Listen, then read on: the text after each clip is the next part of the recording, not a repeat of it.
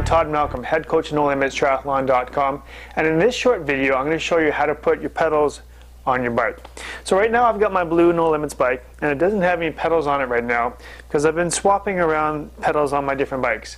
And now we're getting close to spring and I want to take this outside, but it doesn't have any pedals. So I'm going to show you how to put the pedals on.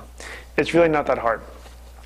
So what I have here is I've got a look pedal, and I'm going to put it on the right side first. I also have a pedal wrench. Okay. So all you need to do,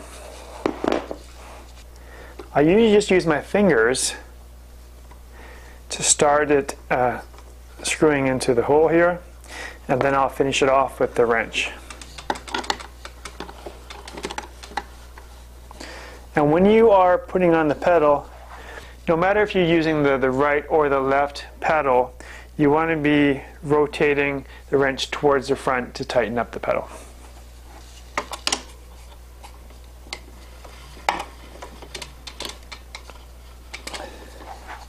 Now I don't refund it a lot, I don't put a lot of torque on it. I find that if you really refund it, then when you try to get the pedals off, it can be really difficult. So I find that I just give a good little push at the end and you're pretty good to go. So I'm going to do the same thing with the left side as well.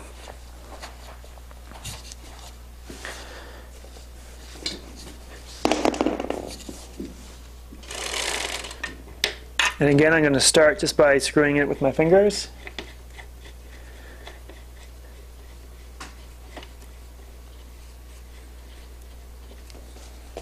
And then once I get close, I'm just going to use a pedal wrench just to tighten it up.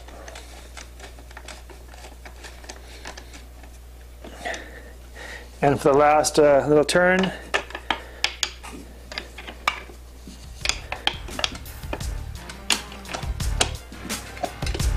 I'll give it a nice little push. And just like that, you have your pedals on your bike and you are ready to go. So that's it, guys. I hope you enjoyed the video. Make sure you subscribe for more great triathlon videos. Thanks and happy training.